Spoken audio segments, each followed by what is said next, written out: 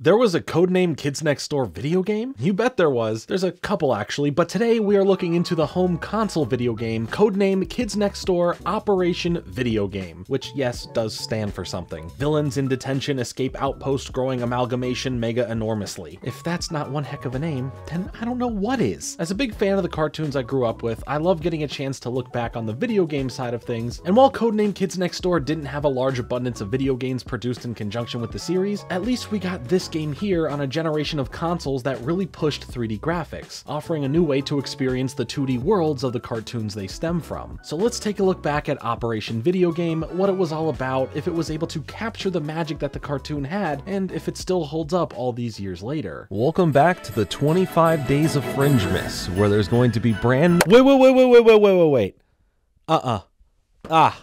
Double Fringe-miss. Aw, you only thought you were gonna get 25 videos this year? Look at you. You look silly. But I'm here to fix that because I'm going to give you not only 25 videos, but I'm giving you 50 videos. I have 2 channels. That's 2 Fringe misses. Each day there'll be a brand new video on both channels for 25 days. I haven't slept in months. Enjoy the content. Or don't.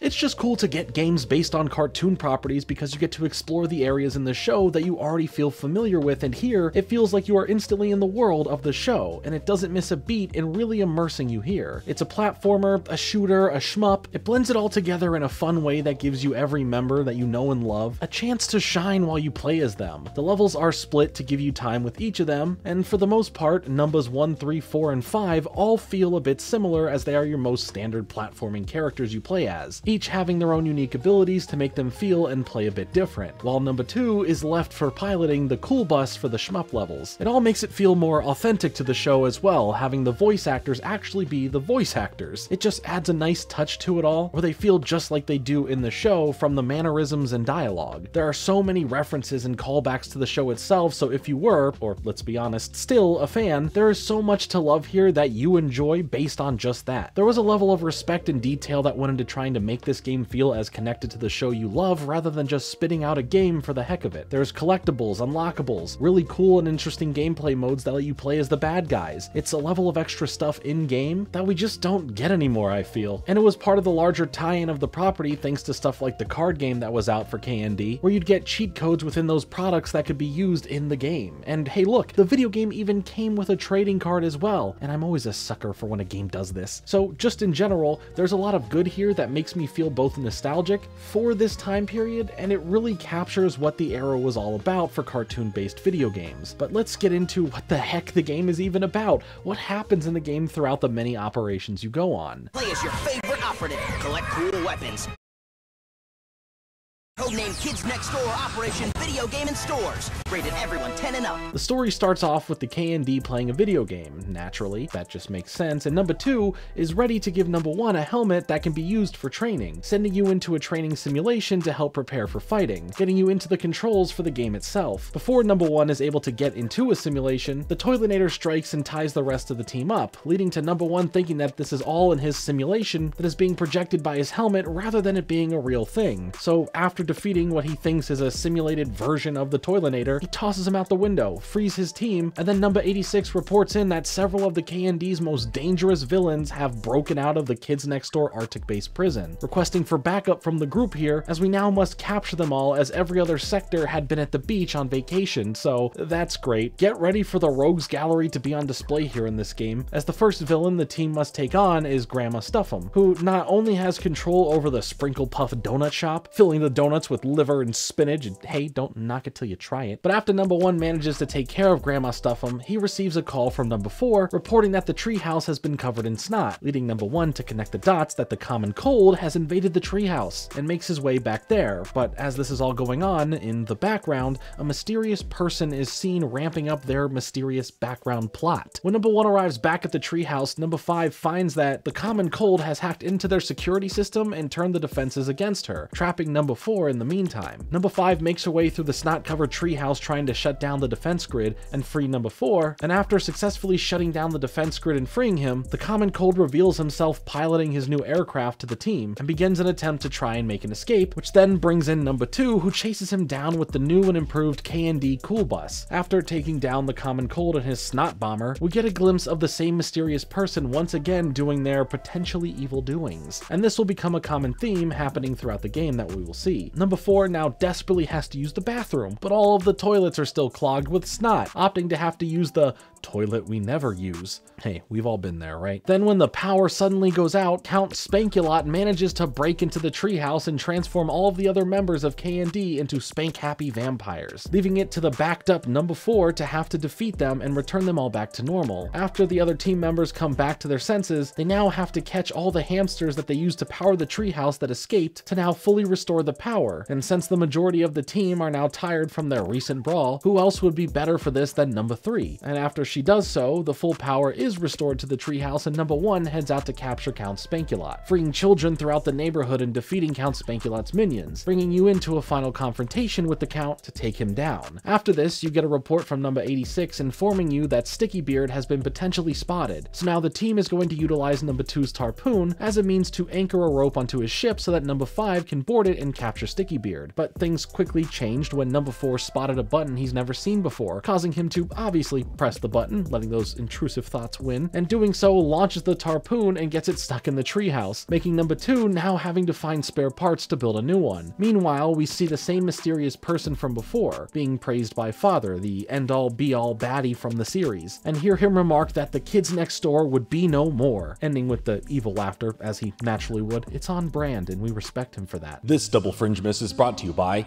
Gamer Subs. Hi, this is just your reminder that if you really need a pick-me-up during the day, and something that tastes great and is also not the worst thing in the world for you, because there's literally nothing in it. There's nothing in it, except for great flavor. There's less than a calorie per serving. There's no sugars. And if you use my code FRINGE, you get 10% off. This holiday season, treat yourself right with Gamer Subs. After Number 2 has finished building a new Tarpoon, it's fired at Sticky Beard's ship, allowing Number 5 to hop aboard. And after defeating pirates and making it to the candy treasure room that Flapjack would go crazy for, she's confronted by Sticky Beard for a fight. And once you do defeat him, that mysterious person appears and reveals themselves to be none other than Number 5's older sister, Cree, proceeding to trap Number 5 literally under Sticky Beard, taking his candy cane peg leg and leaving. Seriously, this game really feels like a long special series of interconnected episodes, having the vibe of the show nailed down to a T. Later that night, Number 86 sends in a report informing us that another one of their villains, Nightbrace, is collecting fireflies for his new glow-in-the-dark toothpaste,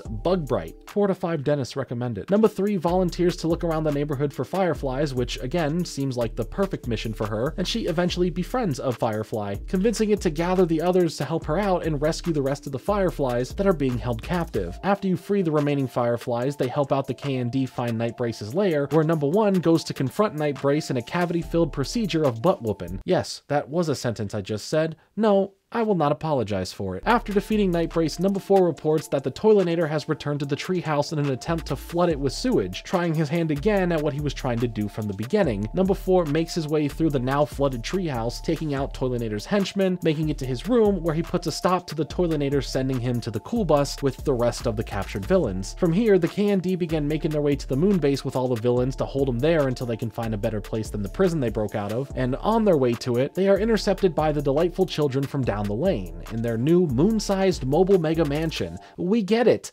You're rich. After the K&D take care of the delightful children from down the lane and finally make it to the moon, Father reveals that this is what he had planned for all along, with the objective of bringing all the villains together in one place, so that he could use his new machine, the Amalgamator, to shoot out a beam that merges all of them into a monster referred to as the Amalgamation. How very clever there, buddy. Its purpose is to destroy the K&D's moon base, leading to the mobile mega mansion greatly damaging the Cool Bus, forcing the team to abandon ship and retreat into the moon base to prepare to defend it, as Father teleports the Amalgamation there as well, to which it begins to attack it. The K&D quickly get the moon base's emergency defense systems up and going, which almost led to Number 4 activating the self-destruct button, and thankfully, Number 5 had predicted this and had the labels secretly swapped ahead of time. That's smart thinking. Now, the moon base transforms into the Trahemoth, which leads to the showdown showdown against Amalgamation on the moon. After this fight and the defeat of Amalgamation, it causes an explosion which unmerges the villains, sending them blasting off. Later on, inside the moon base, the team are awarded medals by Number 86, but after this, it's immediately revealed that the entire adventure itself was just a video game they had been playing all along, with Number 1 reminding the team that they need to be ready for anything that may happen. And after this, the Toilinator arrives at the treehouse just as he did at the beginning of the game, which suggests that the events of the game are perhaps about to repeat themselves in reality? A nice wraparound to make the game feel a lot longer than it actually is. Seriously, it's like under 5 hours long, but at least it was a solid time nonetheless. To me, this is a game that absolutely understands its source material, a game that celebrates the fandom by delivering a gaming experience that feels just like the show. That doesn't mean it didn't come with its issues that led to the game getting some mixed to mediocre reviews when it came out. With a lot of the games from around this time and the generation beforehand navigating a 3D landscape, having some things feeling a bit clunky if the camera itself has its own set of problems. But despite this, I really think that there is a lot to love here. It opens itself for multiple playthroughs, it respects you as a fan, and especially if you got this game back in the day at a budgeted price, it's completely worth it. Today, there really is no excuse. If you've never played it or want to replay it after nearly 2 decades since it was released, then I think you'd have a pretty great time. Let me know in the comments what your thoughts on Codename Kids Next Door Operation V.I.D.E.O.G.A.M.E are. Did you really enjoy what it had to offer, or were you disappointed as a fan of the show? I've been Jordan Fringe. Thanks so much for watching. Like and subscribe. Later.